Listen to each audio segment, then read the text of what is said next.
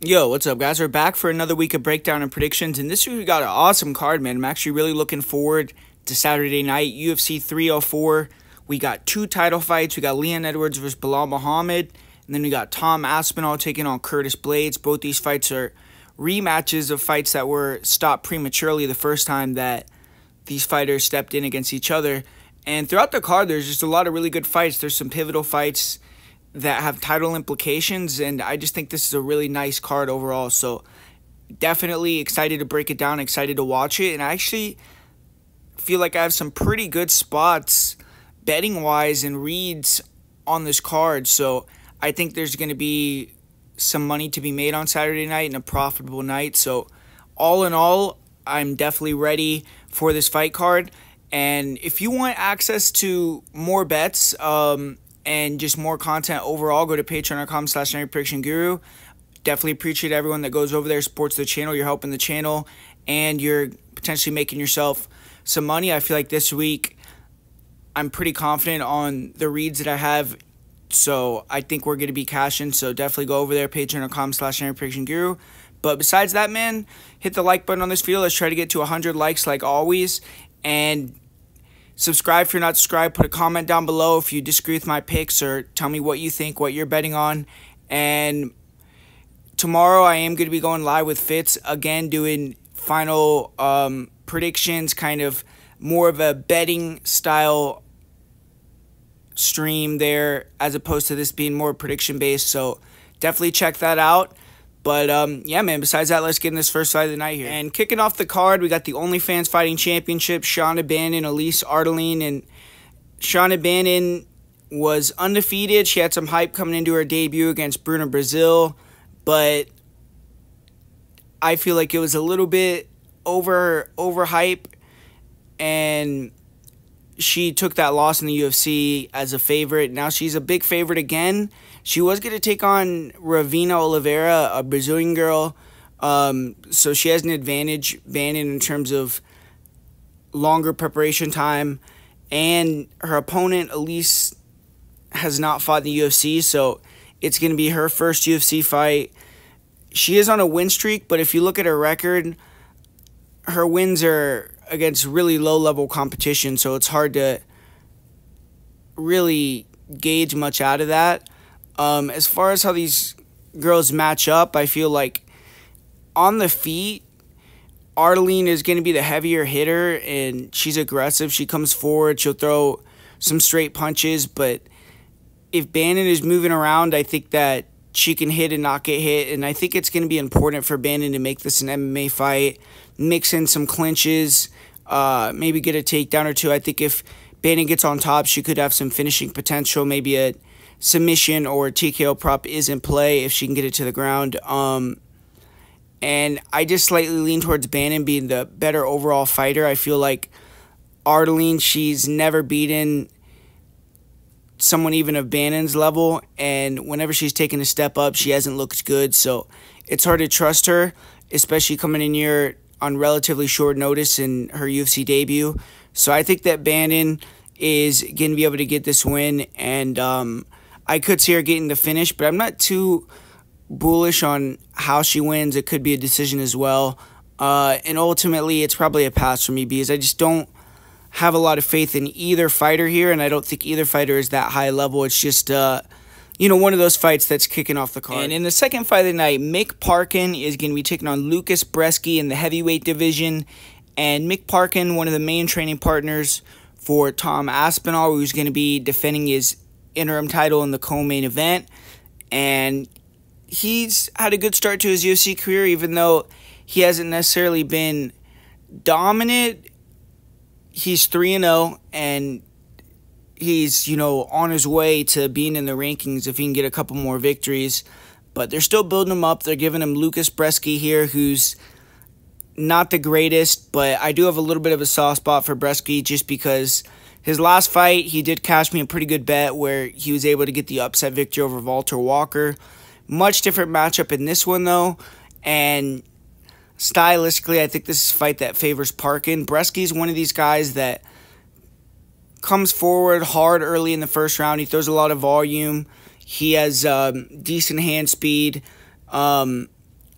And then he has a lot of heart, so he doesn't necessarily quit, but his cardio just is really bad. He gets super tired and very sloppy, slows down majorly. He gets super slow. Even though he's still throwing strikes, he's still coming forward. His last fight, for instance, versus Walter Walker, another thing that he does well is he will concede takedowns, but he gets back up and fights hard. And if you start to get a little bit tired, then it could just become a slot fest, and that's what the fight with Walker became. This fight with Mick Parkin, I feel like Parkin is a little bit too much of a professional to lose this fight. I just think that he's going to have the hand speed advantage, and early on, maybe it'll be competitive in the stand-up, but once Bresky starts to slow down, Parkin can start to clinch him, get him even more tired, and then just outbox him as well. I think that he has a lot better striking. He's going to be more comfortable on the feet than Walker. He's not going to be just pushing the takedowns, looking exhausted, and kind of giving bad optics for the judges. And I feel like he's going to be the fighter that looks fresher, more in control as the fight goes longer. And therefore, I think he's going to be able to take a decision. I could see a late finish, but I just don't think Parkin is that much of a finisher. And in this next one, we got Sam Patterson, who's a big favorite, taking on Kiefer Crosby. And there were some questions with Patterson after his debut, and he got knocked out pretty bad. He moved up to 170 after that, had his last fight at 170, and looked really good. So I think he kind of put to bed some of those questions about him. And now he's trying to get a win and move up in the division more towards, that top 15 range, even though I think he has a ways to go. And they're giving him a opponent that's a fun opponent to watch in Kiefer Crosby, but a very winnable matchup. A guy that's older, that's been around the block, had a career in Bellator, went and had a boxing fight, and then got signed to the UFC. So his UFC career for Crosby hasn't really, it didn't go well in his debut, and I just don't know if Crosby's UFC level at this point in his career. I think Patterson's a tough matchup for him. When you look at Kiefer Crosby, his style is basically just to come forward, brawl. He has decent boxing, but hittable. And I feel like Patterson is going to be able to catch him with straight punches, catch him coming in. And there's a big gulf and advantage for Patterson in the grappling realm, where I think if Patterson can get it to the ground one time or get into a dominant position, he can finish the fight. So I just feel like Patterson is the more complete fighter. He's the better fighter, younger fighter. And the only way that I think Patterson could really lose this fight is if he gets knocked out early, which is a possibility just because Patterson does keep his chin up a little bit too high at times, and Crosby maybe could make something happen. But I feel like if Crosby can't get it done early, he's going to get tired on top of the disadvantages that he does have.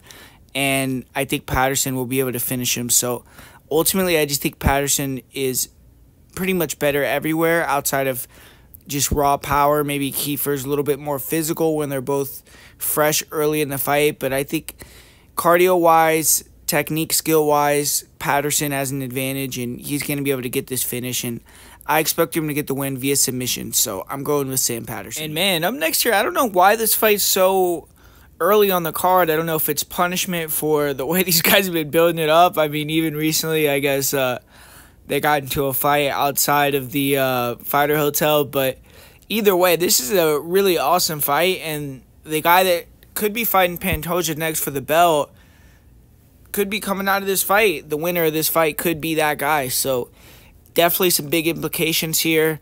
Mikhaev, we got the undefeated young fighter taking on not necessarily like a big UFC veteran. I mean, these guys probably have similar amount of UFC fights.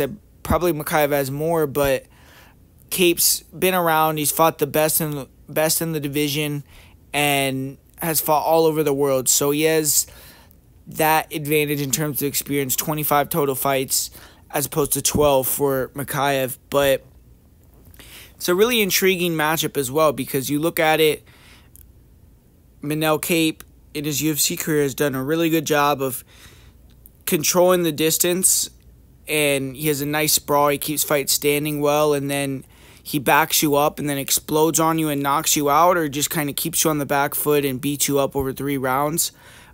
But we have seen outside the UFC, like when he fought Oka Sasaki, for instance, he did struggle against a guy that was jabbing, moving, staying kind of mobile against him and not standing in front of him and then shooting a lot. And once Sasaki kind of got the beat on the way that Cape was sprawling, he was able to make some adjustments and use that to get to the back or get on top. And I feel like Mokaev could do a similar thing. I just think that Cape could potentially win the first round maybe, or win, the first few minutes of the fight where he defends a couple takedowns early. Maybe Mokaev looks a little panicky, but I think that Mokaev is going to find the range and start to hit a lot of takedowns. Even if he can't control Cape at first, I think eventually the controls start to add up. And Manel Cape's a guy that is not necessarily the highest volume guy in general, and once he starts getting taken down a couple times, I think that's going to limit his offense quite a bit. I think that Mokaev is going to be a little bit safer on the feet due to that. And I think that Mokaev, never been knocked out. He's going to be durable. He could take a few shots from Cape if he has to. And I trust his gas tank to be a little bit better if he could push a high wrestling pace. And ultimately, I just think Cape is going to Mokaev is going to get the job done here.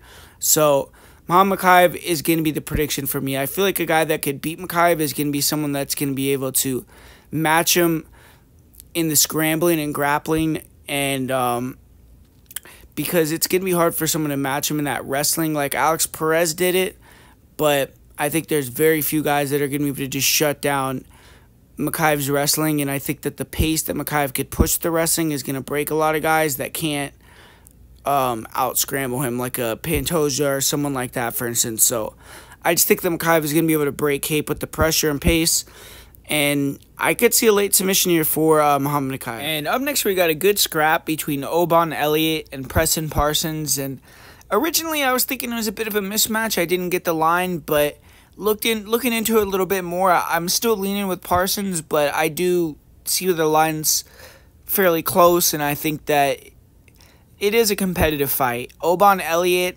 on the feet, he's going to be the faster guy. He's going to be a little bit sharper with his offense, but defensively, he has a lot of issues, man. He's very hittable. He's just pulling back, trying to pull counter, but if you can close that gap on him, you could touch his chin, and we've seen him get dropped in multiple fights.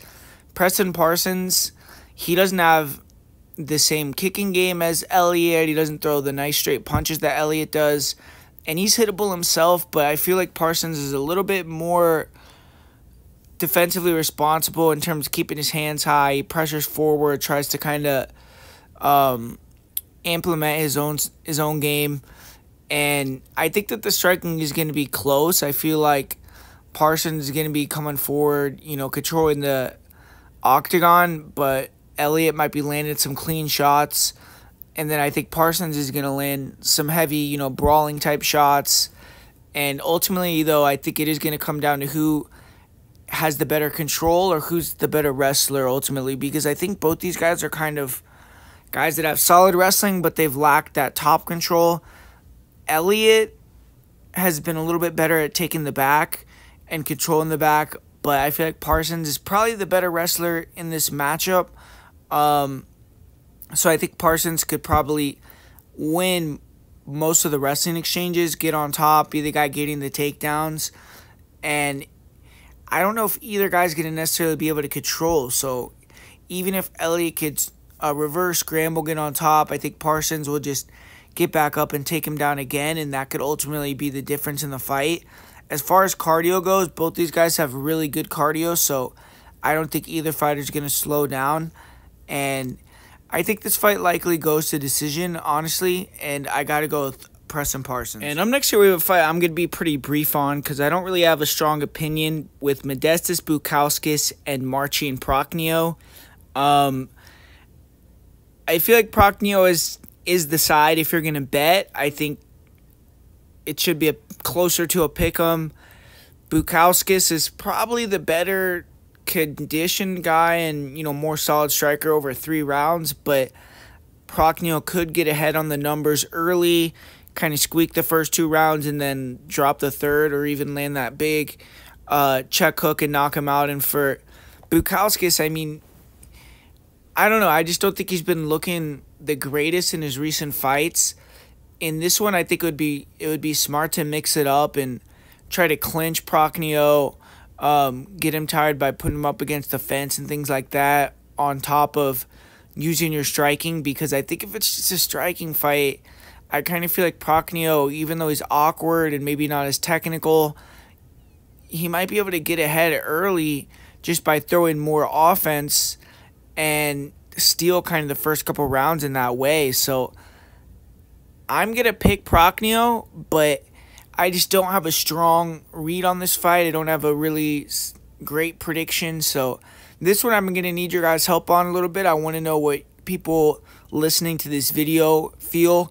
Who do you guys have in this fight? Who do you think is going to win? How do you think they're going to win? And are you confident in it? So me personally, I'm going to go with Prochnio by decision, but this is one of my least confident picks on this fight card. And this next one, we got Jake Hadley moving up to 135 pounds, which I think is a good move. I feel like he was one of the bigger flyweights. He had missed weight previously, and I think that 135 is going to potentially suit him a little bit better. Taking on a 1-1 UFC fighter, but someone that still has some hype behind him due to being a former Cage Wars world champion, having a stellar 9-1 record, and coming off his first UFC victory. So Colin Loughran is coming in here as the favorite, and he's coming in here with the momentum where Jake Hadley has back-to-back losses. But Hadley fought Cody Durden and Charles Johnson, who are two guys that are really high level. Two guys that would, I don't know about Durden, but I feel like they could definitely give Loughran a really good fight. And I think this is a close matchup. When you look at how these guys match up, Colin Loughran, he's going to be the better mover, and he's going to have to use that to his advantage. He's going to have to not be as willing to stay in the pocket and brawl, which he usually likes to do. I feel like Loughran, he needs to be mobile. He needs to be bouncing around, trying to use angles to close the distance and land his strikes and then get out, and then time the clinches, push Hadley against the fence, maybe get a late takedown at the end of the round or something like that, and use that as your path to victory. Because I feel like if Loughran is standing upright, coming forward, staying in the pocket, I just think Hadley is going to have the firepower advantage. Even though he's coming up a weight class, I think he has the power advantage in his hands with the southpaw boxing style. I think that the body punches from Hadley are going to be readily available. And I think if he can land a lot of those body shots, he can open up the head shots on Loughran and really start to get an advantage in the fight. I do feel like Loughran potentially could have some control time pushing Hadley against the fence. But ultimately, I don't really know if he's going to want to take down Hadley and grapple with Hadley, who's really dangerous even off of his back. I feel like if these guys grapple, Hadley could have the advantage there. I honestly think Hadley's grappling is his most dangerous asset. We've seen him get some submissions. We've seen him almost submit some high-level guys, and I think that Loughran would be maybe a little bit smarter to play that standing up, pushing you against a cage game rather than actually going for the takedowns. But early on, I could see Loughran maybe being a little bit hesitant of the power, but having the speed advantage and being a little bit better. But I think ultimately the line is a little bit off, and I feel like Hadley could work his way into the fight with his solid pressure and boxing. And if he could win the grappling exchanges, I think he could win the fight. So I think Loughran is being overvalued a little bit here. Hadley's, I think, kind of at a buy low spot where he has these two losses to good, solid guys. And this is a different matchup. I think in this matchup, he's going to have the advantage in the boxing. And I think that his pressure could ultimately kind of take over the fight as Loughran starts to settle into having to sit in the pocket and mix it up with them more. I think that's where Hadley could get his advantage. So I'm going to go with the upset here, and I'm going to predict Jake Hadley gets this victory. And keeping it going here, Molly McCann taking on Bruna Brazil in a women's strawweight fight in this next one. And McCann has looked a little bit better since going down to 115. I feel like her last fight, she looked solid. She was a little bit lighter on her feet, and she was showing off a kicking game, being a little bit more fluid, which I thought that was a better addition. You know, Molly McCann in other fights had been very hook heavy, you know, coming forward, just swinging. And that works against certain opponents, but when people have a takedown threat, you know, they could just take you down really easily when you're doing that. And it's not necessarily the most technical style. But she's a big favorite here in this fight, which I was a little bit surprised by. I don't know why she's an almost 3-1 favorite against Bruna Brazil, who I think has been fairly impressive in her last 2 fights. She won against Shauna Bannon in an upset, and then had a competitive fight with Loma Lookboonmee, who I feel like is a pretty good fighter. So I think that Bruna Brazil is UFC level, and she's going to potentially be able to prove that in this fight. And this fight's going to come down to who can control the range, honestly, because even though McCann has been getting better with her kicking game and things like that, she still has a very short reach, and I don't think she's going to want to go kick for kick with Brazil, who's a really nice, proficient kicker. So she's going to have to go back to her roots in this one and try to close the distance and make it more of a boxing match, probably mix in some takedowns, which she's gotten a lot better at blending in her level changes and getting these takedowns, which have been it's been a good progression from her. We saw Diana Belbita. She took her down, submitted her, which was pretty impressive. But with Bruna Brazil, it's going to be a lot more mobile fighter. It's going to be a fighter that's not necessarily coming forward and giving up that takedown easily. And Brazil is going to be looking to try to use her kicks at distance, obviously, probably chop the legs of McCann, maybe land some body kicks. And obviously her head kick, she's gotten finishes with that. It's dangerous. But she's going to be looking to land that check hook as McCann comes forward and keeps circling and try to avoid getting backed up and getting in the pocket, where McCann's going to have a pretty significant advantage. And Brazil could sometimes keep her chin in the air, so McCann's going to try to swarm her, back her up, and kind of just take her out. I feel like for Bruna, she's going to be trying to stay long. And if she could do that, I think it could be a very competitive fight. And ultimately, I think Bruna Brazil should try to turn the tables on McCann like all of her opponents that have defeated her for the most part, and try to mix in some takedowns. You know, Brazil does have decent clinch ability. She can hit some judo throws, and she trains with the Fighting Nerds. I think that they're going to have a good game plan cooked up for her, and it's going to be a lot closer fight than the line indicates. So ultimately, I just don't really see how McCann separates herself that much to be given that type of price tag. And I think that Brazil's footwork could give McCann issues if McCann can't just close the distance and overwhelm her or get it to the ground. The striking could be advantage Brazil with the range, and I think Brazil could have the grappling advantage, and whoever gets on top here is probably going to be dominant in terms of grappling. So that's going to be the fight there. But I'm just, I'm going to lean with Bruna Brazil here in the upset, just because I think the line is way off. More of a value play. If it was closer to even money, maybe I would roll with McCann, but at this number, I think Bruna Brazil is a live underdog. And up next here, Nathaniel Wood is finally getting a fight in England. If you guys remember, he's had like multiple opportunities to try to fight in England, and he's always been injured, or his opponent pulled out, or something happened. And maybe I'm wrong. Maybe he did. I think he actually ended up fighting in London or something, but he hasn't had that many opportunities to fight in his home country. So this is going to be another big fight for Nathaniel Wood, and they're trying to set him up here. They're giving him a guy that's not looked the greatest recently in Daniel Pineda, that's older, that's taken a lot of damage, is at over 40 fights, and has also had a layoff that he's going to have to come back from here. So I think that Nathaniel Wood's in a good spot here, and the line indicates that as he's a huge favorite. But it is a little bit tricky. I mean, I think the line could be closer because Pineda isn't just damaged goods. I mean, the guy, his last fight with Caceres, a guy that is a very solid fighter that's established himself as definitely like a top 25 level guy, Bruce Leroy. Pineda hurt him a couple times, had him in some trouble, and even though he got dominated for the majority of the fight, took a lot of damage, he hung in there, got to the decision, and I think Pineda's still tough. He has good grappling. He's going to be a lot bigger. He's going to have a, chance to maybe explode, get the knockout, or club and sub early. But I think that Nathaniel Wood is the better fighter everywhere. He has the cardio advantage. He's younger. He's more youthful. And he needs to win here. He's coming off that loss. I still am not really sold on Nathaniel Wood as a 145er. So that's what makes this fight a little bit tricky as well. Maybe Nathaniel Wood gets totally exposed here as someone that shouldn't be in this weight class. But I think that Nathaniel Wood is going to probably be able to implement his game plan here. Pressure, boxing, chew up the leg of Daniel Pineda, keep the volume high, get Pineda tired, and try to take him out late or win a dominant decision. So I think Nathaniel Wood's going to do good and get the win in his home country. So Nathaniel Wood is going to be my prediction. And kicking off the main card here, we got a striker's delight between Arnold Allen and Giga Chikadze. And both these guys, at one point were streaking. They were near the top of the weight class.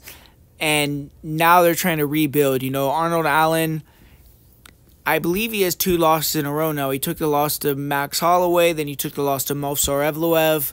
Both he looked good in both losses, but couldn't get the job done. And if you look a little bit further, the win over Calvin Kattar, he got the win on paper, but it was due to an injury from his opponent. So it's been quite a while since Allen has actually definitively won a fight on his own merit. But he's still young. He's still a high-level guy with an amazing 19-3 record, and now he's getting a fight in front of his home country. So he's going to be pumped up and ready to go, and he's going to be taking on another exceptional striker, someone that came into the UFC, ran off like 6-7 fights in a row before taking a loss, and that's Giga Chikadze. But Giga Chikadze's getting a little bit older at this point, and there's just a lot of question marks with him, man. He just has not been able to stay healthy and fight recently. And most of the time when you're talking about an Arnold Allen fight, it's Arnold Allen that you have those question marks about in terms of the activity. And it's not like Allen has been the most active guy of late either, but Giga Chikadze has had injuries and kind of worse circumstances for why he hasn't been fighting, and just not been active at all recently. He did get the win over Alex Caceres, but didn't even look the greatest in that fight. And when he fought Kattar, he kind of got dominated even in the stand-up. And as far as MMA goes, Arnold Allen is a better MMA fighter when you put it all together. I'm not sure he can take down Allen or Chikadze, or he'll try, but I think he can if I was to make a prediction on that. And I think he could submit Giga Chikadze with the front choke or with some sort of submission. And he could have a big advantage on the ground. But if he comes out here and he plays a kickboxing fight, it's going to be southpaw from Arnold Allen, a lot of speed. And Giga Chikadze is going to be looking for that liver kick. But I feel like Allen's going to be pressuring, trying to kind of take away the kicking game and using his boxing. And I think he's going to have the better hands. I think he's going to have the better cardio as long as he doesn't just get clipped and hurt early. And he needs to not brawl with Giga. He needs to be smart, fight smart. And if he does fight smart, he'll mix in the takedowns and maybe even find that submission that I was talking about. If he makes it more of a stand-up only fight, it will be closer. But I just think the youthfulness and kind of where both these guys are at in their careers, I'm leaning towards Arnold Allen to get the win. He's at home as well, which helps if it's a close fight. So give me Arnold Allen to get this victory over Giga Chikadze. And this fight, this is an awesome matchup. Christian Leroy Duncan, Gregory Rodriguez, 2 unsung guys in the middleweight division that are getting a nice spot here to showcase themselves. And Gregory Rodriguez, he's the guy that's put in the work, or more work. He's coming off a big win over a veteran in Brad Tavares. And he's had a lot of UFC fights. He's had a lot of wins. He's had some losses. Whereas Christian Leroy Duncan, 2 easy victories in a row after he lost to Armen Petrosian. But this is another kind of prove-it fight for Christian Leroy Duncan. If he can win this one, they're going to push him up pretty quickly, I believe. And if Gregory can turn back another one of these UFC prospects, he's probably going to be looking at a top 15 opponent for his next fight. So pivotal fight for both these guys, and I think it's going to be an awesome fight the way that they match up. You look at Christian Leroy Duncan, he doesn't have the best hands, but he has great kicks. He has nasty elbows. He has good knees. I don't think he's going to get taken down in this fight. I know there's some people that are kind of bringing that up. Maybe Gregory could mix in some takedowns, but I feel like Christian Leroy Duncan has great distance control. He has great ability to move backwards quickly, and I think that it's going to be hard for Rodriguez to close that gap and find the takedown. And I see it being more of a stand-up fight. I feel like Gregory Rodriguez really does better against guys that want to sit in the pocket and exchange with them because he has a lot of power. He's not necessarily the fastest guy. He has nice straight punches, but he will get wild as well. But he does have good technique with his hands. He'll throw some hard kicks. But I feel like he's a little lumbering where he could struggle to close the distance. He can open himself up as he's closing the distance, and that's why he's been knocked out a couple of these times. And Christian Leroy Duncan is one of those guys that he's able to move, be an athletic big guy, and then catch you as you're coming in with a big shot and either put you out, which is what he's usually done, or potentially point fight to a decision, which I think is a lot harder with his style. But neither of these guys have good records in decisions. They're both 500 when fights hit the scorecards. I think that Rodriguez has a chance here if he could pressure and maybe take a couple big shots, get out of the early going, and get CLD a little tired, which I think is going to be hard because Duncan has really good cardio. But put that pressure on Duncan, kind of take away his dynamic attacks, try to avoid elbows or big shots as you come in, and use your boxing. I feel like Rodriguez has the better boxing. Duncan can have some weird reactions at times, like he'll turn his back or kind of have weird defense, and maybe Rodriguez could take advantage of that and knock him out. You know, if Gregory Rodriguez can land clean, he could put out anybody. And he should have a grappling advantage, but I just don't think that's going to come into play too much in this one. Ultimately, I'm going to go with Duncan. I just feel like his movement is going to be a factor in this fight. And if I'm going to be gauging this fight, durability versus durability, Duncan's never been knocked out. I think he's going to be the more durable guy. We've seen Rodriguez's chin isn't the greatest. So I think that Christian Leroy Duncan's speed, movement, durability advantage, he's going to get the job done here. And I could see him getting the knockout or even winning via decision. And man, this has been a tough one for me, man. I've been going back and forth on this fight.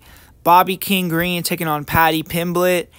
And earlier in the week, I was kind of feeling, the Pimblett vibes. I was thinking that he was going to get the job done.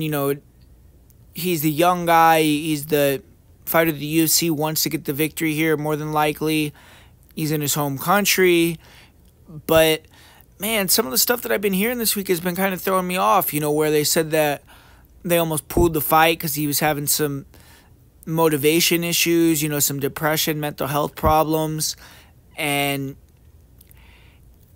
that's a big red flag to me, man. I want to see how he looks, if he even makes weight, everything like that. Even if he does make weight, I'm just a little bit worried about how he's going to perform because I actually went back, I watched this fight with Tony Ferguson, and it's like, in the first round, he looked good. I mean, he was probably losing the first couple minutes, but he actually showed a lot better striking. His 1-2s were landing clean. He was throwing a lot crisper, faster strikes, and it's easy to look fast against Tony these days. But he ended up hurting Tony and almost finished him. And I think he gassed himself out, man, because he got a little lucky. I mean, round 2 of that fight, Tony threw that kick and fell down, and Paddy was able to kind of ride out the fight just laying on top of him for the entire round, pretty much didn't do anything in the second round, and he was totally gassed in the third. So if he had a lack of motivation, he's not necessarily in the best shape for this one and gets tired, it's not going to go down the same with Bobby Green. I mean, Bobby Green's not going to slip on a head kick and just lay on his back and accept being in full guard. And I just feel like Paddy's not going to have a speed advantage here. Bobby's going to be the one that's faster. If Bobby's pressuring, going body, going head, he's going to be winning all the minutes in the fight. To me, it's just going to come down to is Paddy going to be able to land one of those big left hooks, left kicks, or his 1-2, and or right hook, right hook, right kick, or knock him out with some big shot that Bobby doesn't see. If he doesn't do that, I just think Bobby Green's going to run away with it. I mean, I don't see Patty being able to take down Bobby Green. I mean, I just don't see that. I didn't think his wrestling has looked that good. And so I'm going to go with Green by decision. You know, I kind of switched my tune on this one. If Patty, you know, comes in here and dominates, looks like the real deal, then maybe I'll kind of, I'm not going to say switch my stance because I feel like it's a close fight. It's just, I think Green is better skills-wise, and I was kind of thinking that maybe Patty would take it, just motivation, being that dog, being more hungry, and Bobby being a little bit less durable these days, and maybe Patty catches him. But if Patty is not fully motivated himself, then I think Bobby's going to be able to get the win. So I'm going to go with Bobby Green for now to win via decision. And in the co-main event, we got the interim title on the line with Tom Aspinall defending the belt versus Curtis Blades. And honestly, man, I don't get the line. Like, I need someone to explain this to me. Like, how is Tom Aspinall such a big favorite? Like, to me, this fight should be, you know, I get Aspinall being slightly favored, maybe like minus 175-ish or something like that, ultimately, just because Curtis Blades has had a history of kind of losing in these big fights. He's been knocked out before, and Aspinall has that touch of death, and he kind of has that it factor about him. But minus 400, like, you're going to have to explain that one to me, man, because you look at Tom Aspinall's career, it's like, I believe 13 of his 14 wins are in round one, and after round one, he's only 1-2. So you're telling me that you're going to lay that type of money down on a guy that if it gets out of the first round has a losing record, especially against a guy in Curtis Blades that has an insane cardio for a heavyweight. I mean, even though we've seen him get tired versus Volkov or things like that, he's had 5-round fights where, like in that fight, for instance, he attempted like 30 takedowns or something. Like, he has a motor, he could go. So it's like, man, I think it's a crazy price. I think that Curtis Blades has a lot of value. You look at Curtis Blades, for me, I think early in the fight, he has to try to not engage as much. I mean, I get someone saying, you know, close the distance right away and try to go for that takedown. But Aspinall has great timing. He's going to be very fast, sharp early, and he could just catch Blades coming in one shot, and that could be all she wrote. So I think Curtis Blades has to be smart. You know, he has to use his movement, use his ability that a lot of other heavyweights don't have, that Aspinall has as well, to move, use footwork, and try to be very defensively responsible early. Don't open up too much. If an easy opportunity to get the takedown materializes, obviously take it, but don't be so, you know, gung-ho on having to get a takedown in the first round, or maybe even like the first 7-8 minutes of the fight. Let Aspinall walk you down. Let Aspinall throw his big punches. And I want to see how Aspinall reacts as the fight goes later. If the fight goes later, Blades gets a takedown, we could see, you know, a total kind of exposing of Aspinall's cardio and some of the other things about him, man. I mean, that's why I think he's not necessarily a foregone conclusion here. Blades, to me, is the better wrestler and grappler. I understand people talking about Tom Aspinall's grappling, and if Aspinall is on top, I definitely would be worried he could get the finish. But if Curtis Blades is on top of Tom Aspinall, throwing his elbows, I don't see Aspinall's jiu-jitsu being much of a factor, and I don't think Aspinall's going to be able to get back up to his feet, or if he does, I don't think he's going to be able to do it too many times. It's just on the feet, there's a big gap, right? It's like Curtis Blades is going to have to figure out how to close that distance without getting clipped up.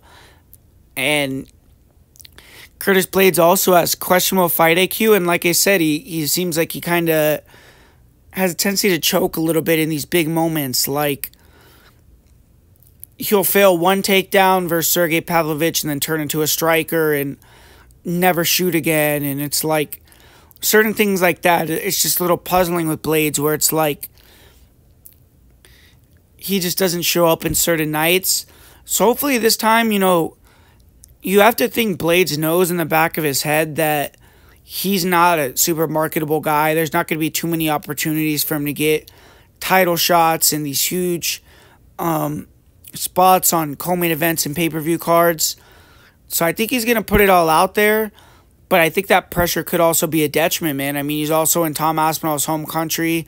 The whole crowd's going to be booing him, going crazy, and we could see another, flat, nothing performance from Blades where he just lays an egg and gets knocked out in the first round. So I honestly see this fight as a lot closer to, a toss-up than where the line is now, and I think the line's a little bit ridiculous. Like, it just doesn't make a lot of sense to me. I think Aspinall is getting way overhyped.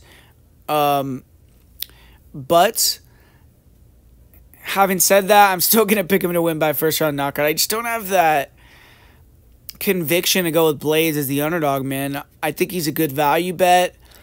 But as a pure prediction, I'll say Tom Aspinall wins via first-round knockout.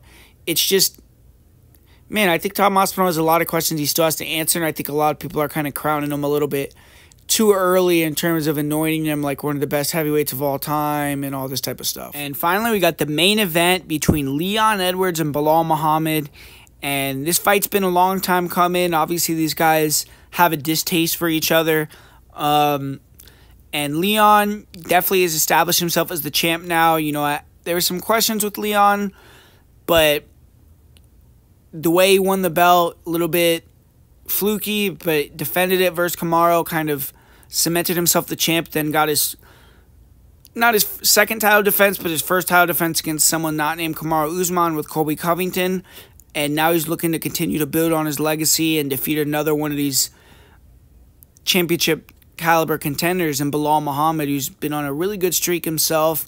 Definitely earned this title shot the hard way and doesn't have a fan base, things like that. So had to put in some extra work to earn the shot. So it's good to see Belal get what he deserves here in this main event. Obviously, these two guys have fought before. The first time they fought, Leon Edwards was clearly winning the fight. The first round he won fairly easily, and then the second round it ended, really quickly into round two.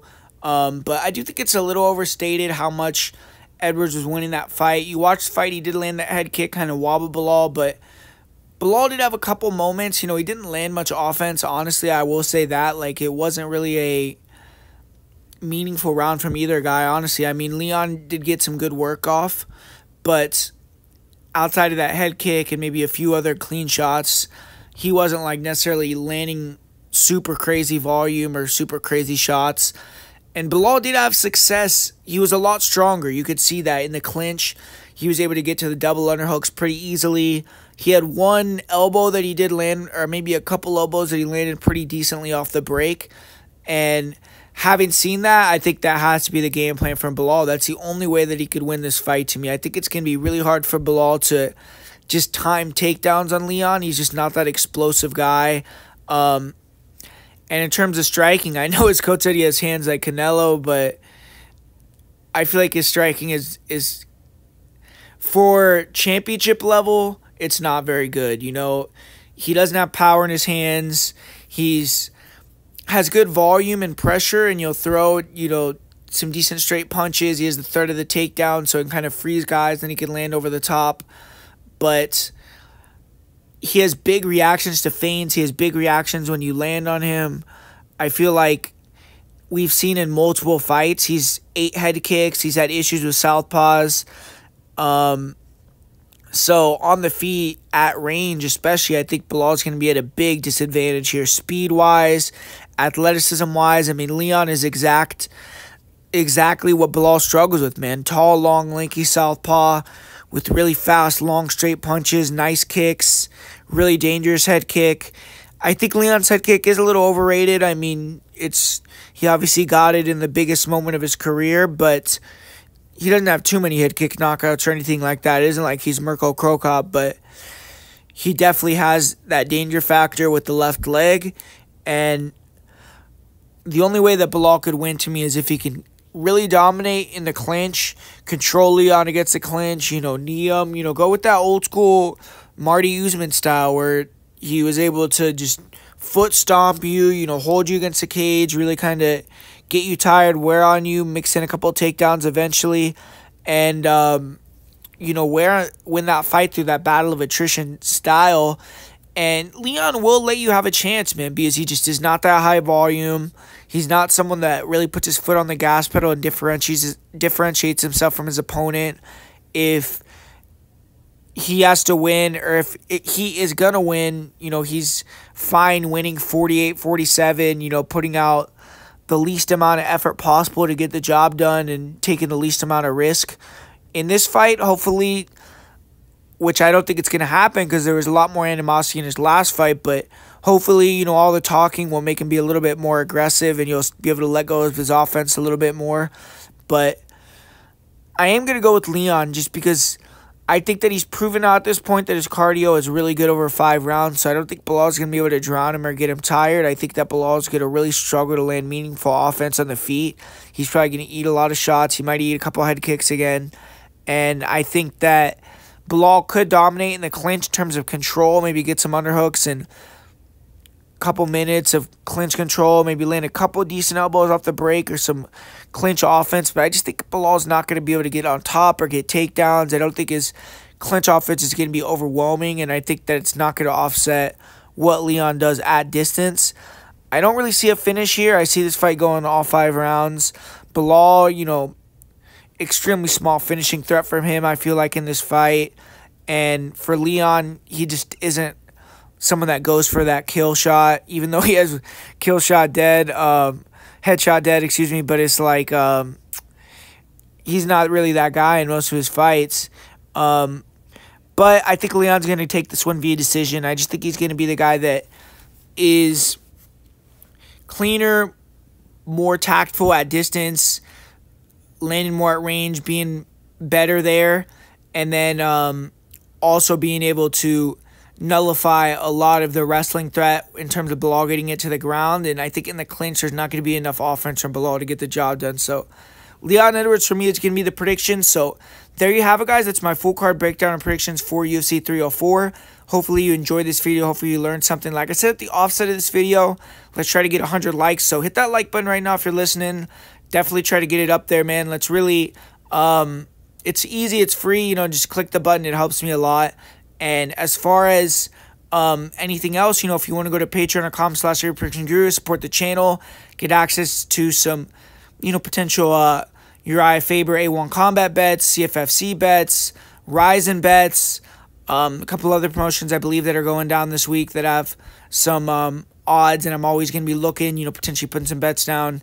So go there, check that out, patreon.com/PredictionGuru. Obviously, you can have some UFC bets content with the UFC for you as well over there. And besides that, man, tomorrow I am going to be doing my stream. I believe it's going to be 7 p.m. Pacific time. It's going to be around there regardless. With Fitz, we're going to be doing a betting breakdown. So here I kind of gave you my predictions. Tomorrow I'm going to give you more who I'm betting on, give you guys some free bets, give you guys some advice, potentially on some trap bets or maybe some props, some things where you can make some money. So come check that out. Be vocal in the chat, interactive. It always is more fun with that going on. And as far as my most confident pick in my parlay of the week, for my most confident pick of the week, I'm going to go with Sam Patterson. And as far as the parlay of the week, I'll go with Sam Patterson, Mick Parkin, and Arnold Allen. So there you have it, guys. Thanks for watching, and I'll be back soon breaking down another UFC fight card.